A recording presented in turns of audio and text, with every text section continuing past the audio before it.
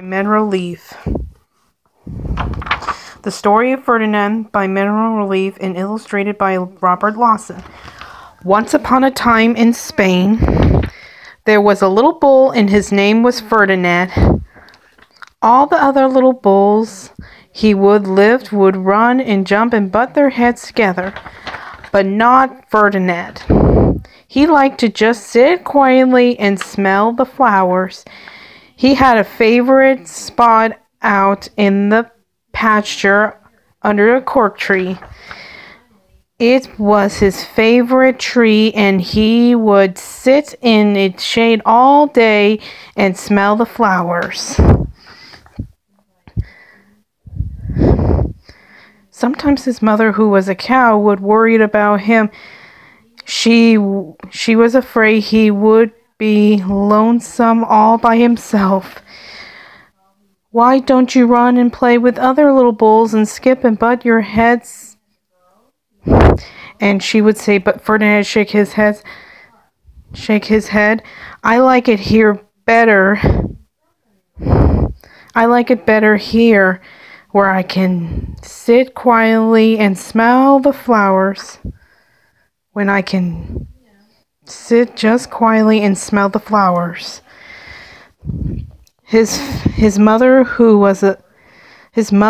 saw that he was not lonesome, and because she was an understanding mother, even thought she was a cow, she let him just sit there and be happy.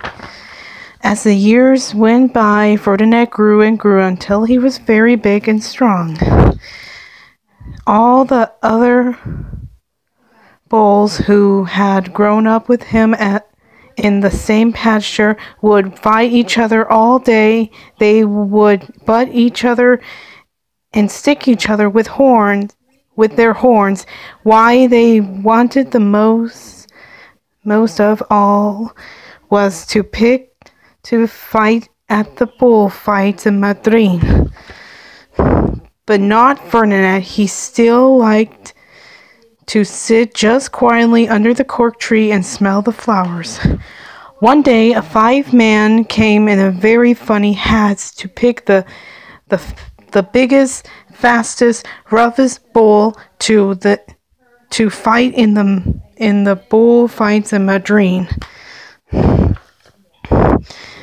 All the other bulls ran around, snorting and butting and leaping and jumping, so the man would think that they were very, very strong and fierce and picked them. Ferdinand knew that they wouldn't pick him, and he didn't care, so he went out to his favorite cork tree to sit down.